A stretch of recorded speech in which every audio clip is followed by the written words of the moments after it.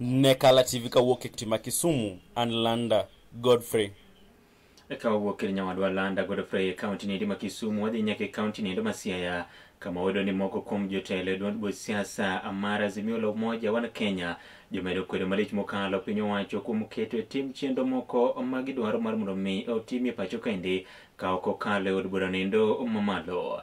Giseyo malich mokalo paro mar chulo omenda ka okalo e chenro nindo mar e-Citizen ma gilero ni pok okalo e od bura mamalo, to piny owacho ka okalo e migawo mar somo sani koro sundo oganda mar mondo mi jotim manindo, kama bende gilero ni welo mag kamisonas e duol modiedo kar kende ma ochung' ne tawo yiero kaachiel koda yango keo IEBC nyaka tim ka oluwore koda chike ma pacho kaendi ka jotelo beko mane oting'o jatend kweth manok e od bura mamalo James Opiyo Wandayi ma bende en jaod bura ma Ugunja, gavana e kaunti niendo ma Siaya okil James Bagre Orengo kaachiel koda jotelo mamoko dwaro mar mondo mi chike luwo e yo makare. Ka jafwambo mar e kaunti ma Siaya Steve Biko ne giler mathoth.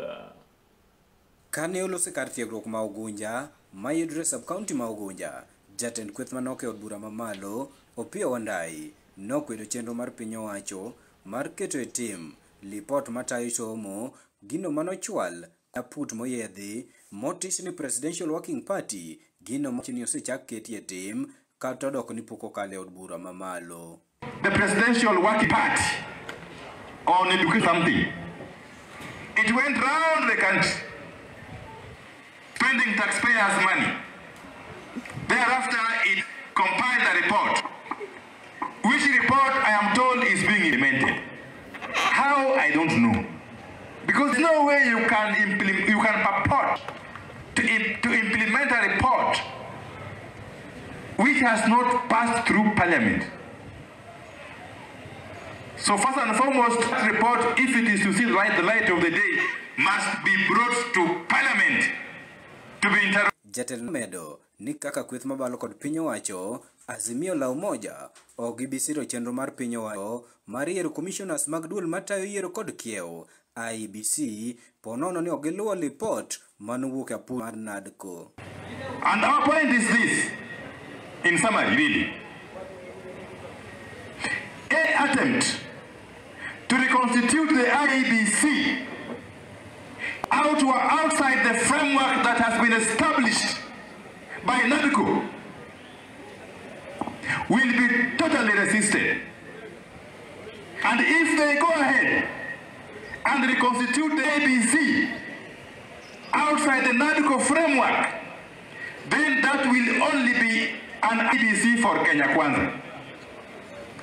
It will not be an IEBC for Kenya. And we shall not recognize it. And consequences of us not recognizing it are too obvious for not to know.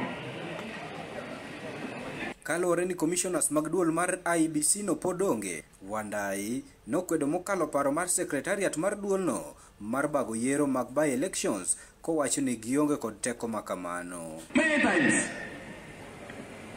an independent commission is only fully constituted if it has got commissioners.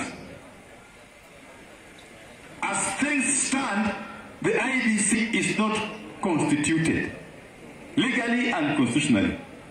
So the Secretariat of IEBC should stop wasting time purporting to seek advisory opinion from the Attorney General on whether they can proceed and supervise elections by elections or not. That is impossible. Negative County Masiaya and Steve Biko.